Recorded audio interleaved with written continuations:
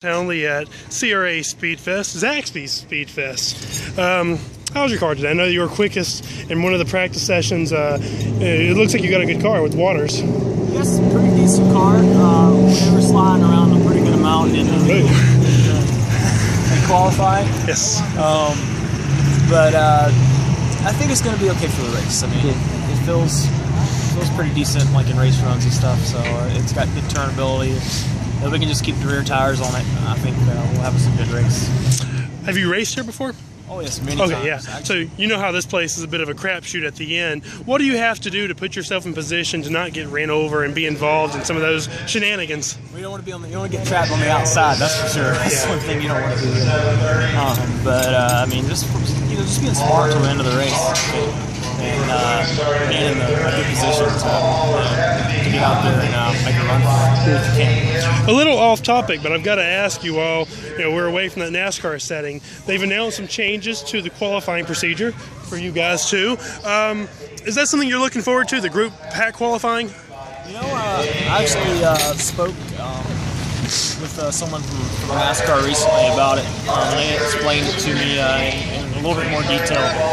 But it's one of those deals to where I don't think I'm really going to fully understand it until I get out there and do it once. And I think that's going to be the same way for a lot of guys. Whether I'm going to like it or not, I think it's one thing is I'm just going to have to go out there and do it. So I don't know that it's necessarily going to be a bad thing. I think it's going to be confusing at first, though. I mean, just like anything else. It's just like anything else to do when you start. All in all, I always make it more interesting for the fans, and that's something that keeps the sport going. Kind of give me a season outlook, if you can, for what you think you can do in your first year in the Truck Series with Richie Waters. I've been, saying a lot now that I think, we can do just as good last year, if not better, a lot better, this year. I think, we definitely have something to build on.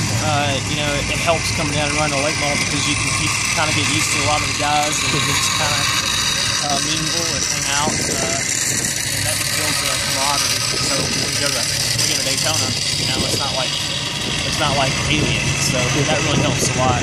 And I think if we can just start out like where we were last year and just move forward, I think there's no question in my mind we can go out there and get some wins. Who knows what else? Maybe How many races are you doing with the Venturini bunch? I want to try to run the full season. Now, whether there might be some conflicting races. As it is, it's doable right now to run both without one really interfering with the other. But if there were to be like a rain delay or something like that, then that could pose issues. So that's one thing we are just going to have to make a decision when it comes to it. So. Could you still work with Kevin Reed, or is that a different program? I don't know if Kevin's doing it this year. He might be. I haven't heard the official word yet. There's been conflicting information on that. But I think we'll get it all sorted out and see how it ends up. All right. Thank you so much.